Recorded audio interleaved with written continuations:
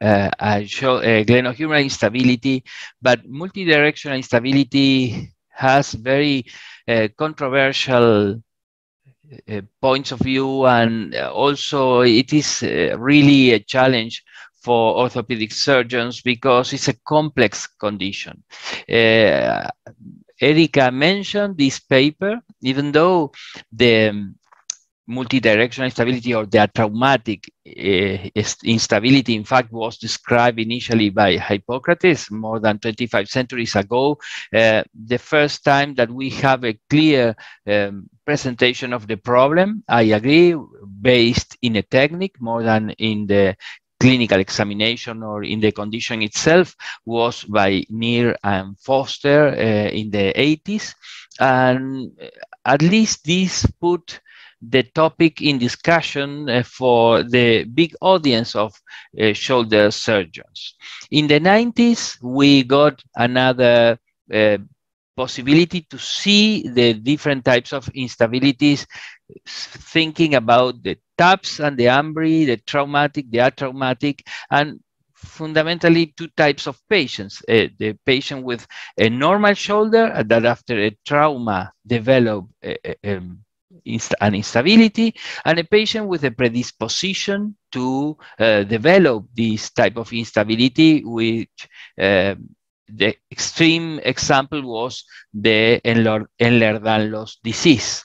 The Baton score was considered important to detect the laxity and hypermobility, as we all know, and it became very popular. But there were some other tests, like the sulcus test. We can see here in this same patient the thumb sign. So we used to face this kind of cases, and there were even described different tests, like the test described by Gerber, that it was the anterior drawer test and posterior drawer test. But we also have the chance to see this type of people. This was a medical student with no symptoms, that when I was talking about multidirectional instability, she showed me what she could do, but she had no problems with her joints. So we began to think, well, which is the threshold between the normal people and the people that have problems? We know that there is a big variety of levels of laxity that can be influenced by sex. Women generally have more laxity than men, age, younger people, and even race. There have been shown that comparing different countries, there are different levels and percentages of laxity. We also know that for some sports, hyperlaxity or hypermobility is kind of an adaptive reaction of the joint, for instance, in swimmers or in throwers. So in these cases, could not be a pathology. And these papers were very interesting. One by Emery that states that general joint laxity was not an important characteristic of patients with positive signs of instability. And on the right, you can see that the laxity, the magnitude of glenohumeral translation is not a specific test for the diagnosis of glenohumeral instability. So as Erika said, the use of laxity tests by themselves and generally lead us to an overestimation of patients suffering MDI, but we also know that there are many patients with MDI that are not diagnosed. So we have both extremes in the daily practice. All these discussions led Emery to ask if MDI does really exist, and I think that a classification that gave us much more information about this, and for me it's a very interesting tool to work with, is the tumor classification, because in this triangle made by Bailey, it gives us the idea that the patients are not TAPS or AMBRI, but there are a lot of gray areas in which the patient can be located. And we can also see that patients during the natural history of their instability can move from one point to other point. There were also, many years ago, ideas about the rehab, just thinking on the capsule and thinking about the hyperlaxity. And Rogut, that let's use this paper as a homage to him that passed away 3 weeks ago, published with Wayne Barrett this paper, that I feel is a very important paper in shoulder surgery, because give us the option of using rehab to treating instability. And generally, we surgeons, we do not take time speaking about these topics.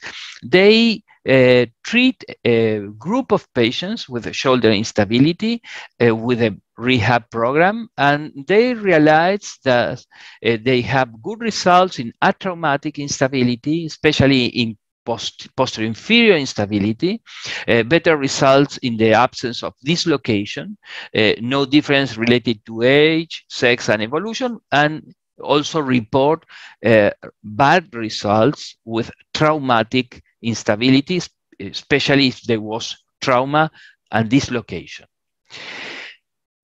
Also, surgery used to look just to the capsule, and techniques, the most popular techniques were inferior capsular shift, then arthroscopic plication, and thermal capsularraphy, but always thinking about the capsule.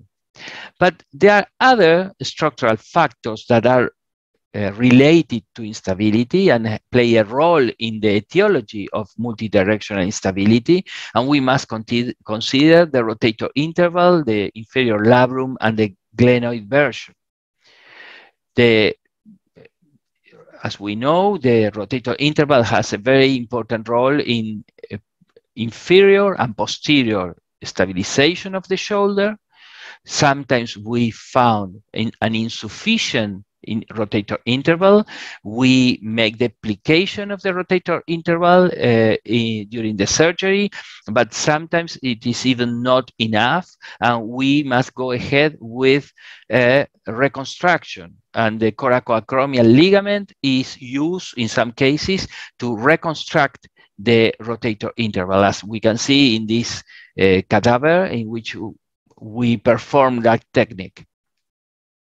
What about the inferior labrum? We know that it has really a lot of importance in keeping instability. It is the deeper area of the labrum, and they have been described specific lesions that can appear in patients with multidirectional instability, for instance, Kim lesion in the posterior inferior labrum, that we should consider when treating these patients. The jerk test and the Kim test are good options to evaluate the posterior inferior labrum, and the combination of both of them have a very high sensitivity to detect posterior inferior labral lesions. What about glenoid retroversion? Well, in some patients, it is important and it is a factor to be considered. Fortunately, it's not common, but we should also evaluate the retroversion when dealing with patients with multidirectional instability. But not all are structural factors. There are also functional factors that we have underestimated for a long time. And we must consider in these patients the presence of changes in muscle activity, altered corticospinal control, improper scapular positioning, and abnormal muscle recruitment. And that is a very important point, because we know now that the neurology has a lot of importance in the type of instability that these patients develop, and that we will not be able to correct all the etiologic factors using the scalpel. We need to know that there is another area, another universe that was there for a long time and we did not recognize. That's why I think it is very important to consider the Stanmore classification, because they make a point about the polar type 3 instability in which there is laxity, but there is also a alteration on the muscle patterning. And if we treat these patients as we used to treat with rehab, the type 2, just patients with laxity, may strengthening the muscles, we will just make the problem bigger. Rehab is still the first choice in patients with multidirectional instability. We stabilize the scapula, we strengthen the rotator cuff, we must treat the corticospinal dysfunction, improve proprioception, but in some patients it may be insufficient and we need to move ahead to surgery. I want to make clear that, for instance, Dr. Rockwood used to treat these patients with rehab in cases of posterior inferior instability for 1 year before considering that rehab was not working, because we know and we discuss this with the patient at the beginning of the process of the treatment, that we have a long road to walk together. I want to show you a case in which this was not enough and we needed to go ahead with surgery. It was a 42-year-old female with a bipolar disorder treated with lithium, and this is something that is frequent to have some psychological associated problems in some of these patients. This lady used to have several episodes of instability every day, and even she used to faint in the street when having the instability episodes. She was a single mother of a 18-month-old daughter, so there was not just her personal problem, it was a social problem as well.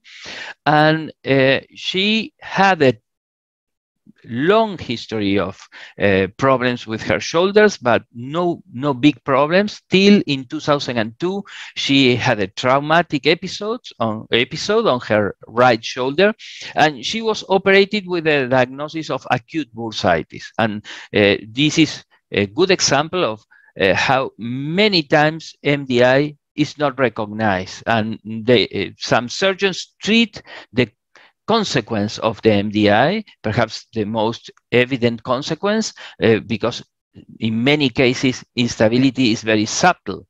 But this patient kept on having problems, and the shoulder was getting more and more unstable till she developed a voluntary and positional instability.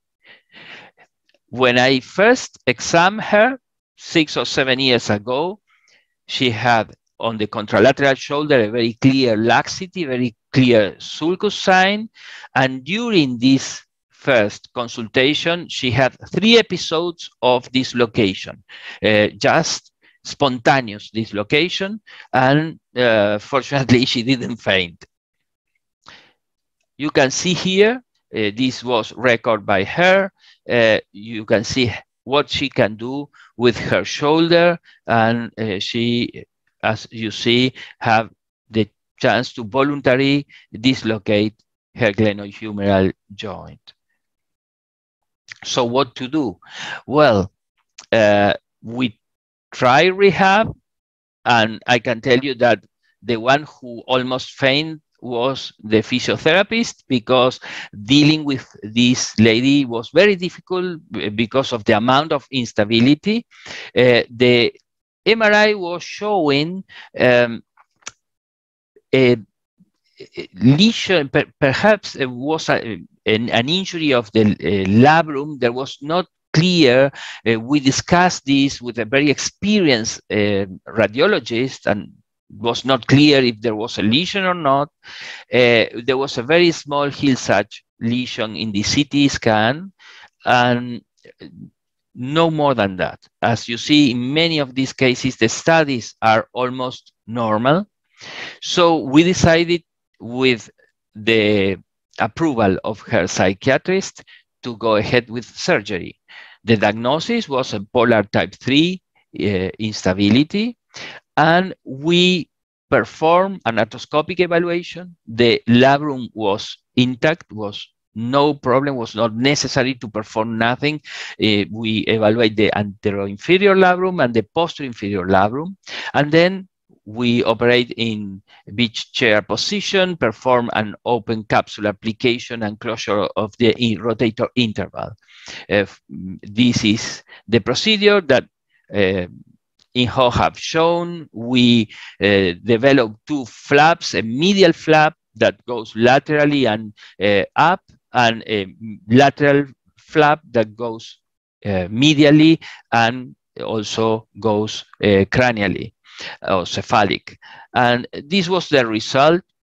Fortunately, the patient, we get involved as surgeons in her follow-up and her rehabilitation. As you can see, it's not a big incision in these patients with such laxity. It is easy to get even to the rotator interval with that incision. And fortunately, she had 7 years now of surgery, is doing well. So MDI exists. It is multifactorial, and we must consider not only structural changes, but also functional problems. Laxity by itself is not as essential as we used to think many years ago. We must consider neurological disorders associated with these patients. Rehab is of fundamental importance and generally is our first choice. I feel very comfortable with open capsule application because it is a very solid construction. We overlap the capsule. We cut the capsule and overlap the two flaps. The posterior inferior labrum should be evaluated, and in some cases we should consider the shape of the glenoid and think if it is necessary to perform an osteotomy. Fortunately, I did not face one of these kind of patients yet.